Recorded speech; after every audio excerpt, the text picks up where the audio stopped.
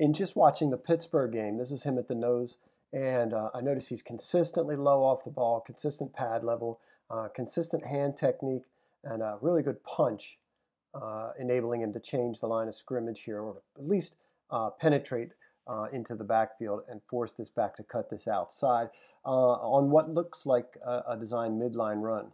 So real consistent through this game, just kind of moving the guy across from him and finding the ball carrier. This is Justin at 2-eye. You get a sense of what we were just saying here as well. Low off the ball, watch him drop his hips, get under the blocker and really control him in this case.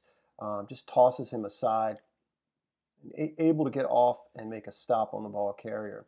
If we watch it from this side, watch, you can really get a sense of him just sinking his hips here and his hand position.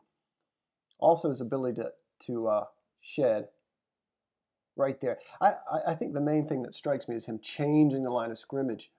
You can see that the back, if he's intending to go this way, has to really reestablish his course, and Justin's there to clean up.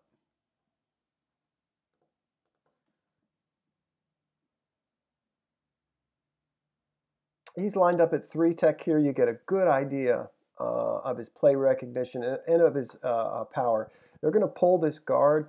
The tackle's going to work inside. You're going to see Justin take a lateral step inside to that gap and then read the play. Watch the pop in his outside arm here. Gets right on the shoulder of 71, the tackle here. Watch his head jerk back. Bam. The tight end's running this fake split zone. He's going to go back across the formation the other way. And the center's going to come over, and Justin feels this as a double team. Watch him move the center back as well. So you get that power in his outside arm, and then with his inside arm, virtually the same time, bam, changes the line of scrimmage, and he forces this tight end to just fold out just a little bit. Now watch him in pursuit. Look at that hustle. Recognizes what's going on too.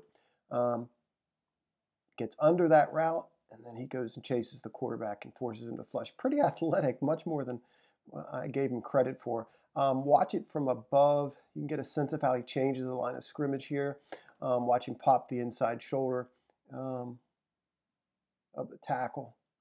And then with his right arm, change the line of scrimmage, get into that center, coming over to get that unoccupied gap. And as we mentioned, that tight end's kind of folded out just a little bit, and just great effort.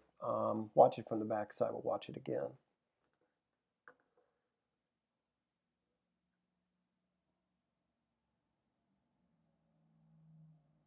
See, nice play recognition again, nice adaptation as well.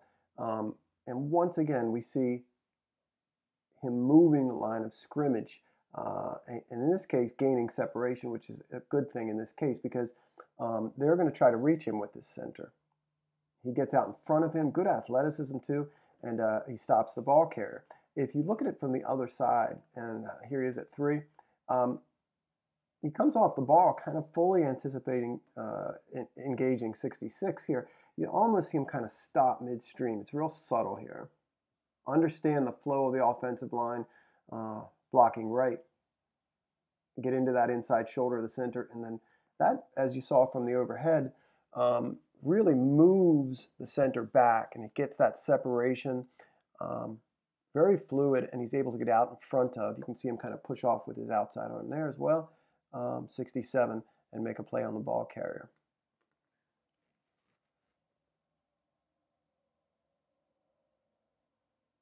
We've been talking about his ability to move the line of scrimmage and create penetration in the backfield. Nice get off here, but I want to take the next few clips and talk about how he can take on double teams. He really does a nice job, I think, in this game of getting the double team on 2 different levels so they can't drive him down the ball. He's going to instinctively, he's going to anticipate this double team.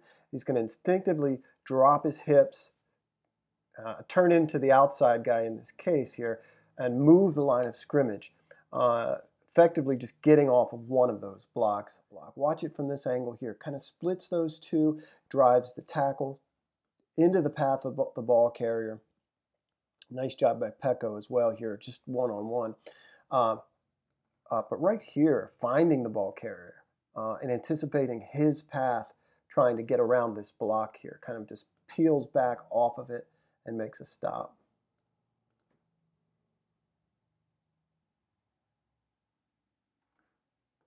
Okay, let's talk about his ball get off and how he takes on double teams. Let's talk about that a little further.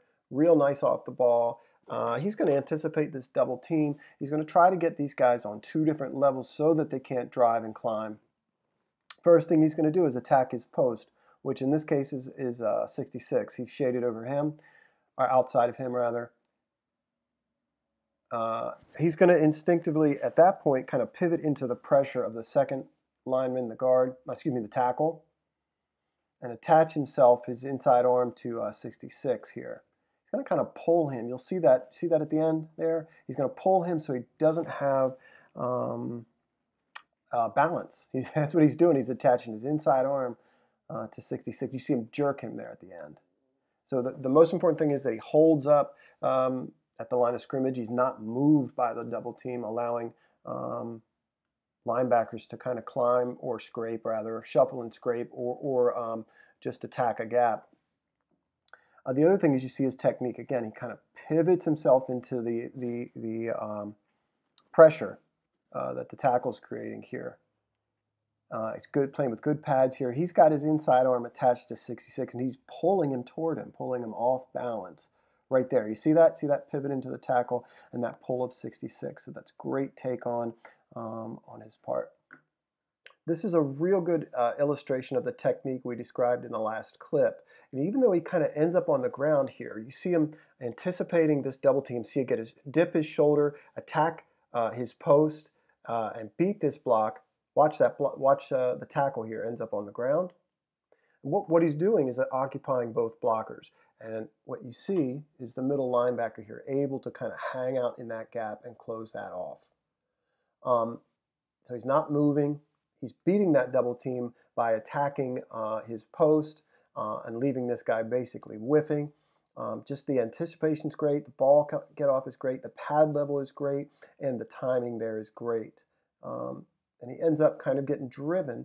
But you can see what he's after there is occupying these two guys, not allowing them to climb, and making these, giving the opportunity to these linebackers to be free to go get the ball. You can see, I guess it's Owasso here, probably could shoot this gap a little bit in anticipation, but this double team comes off, and that's not allowed to happen here because of Justin Ellis is taking on that double team. Just nice work up front.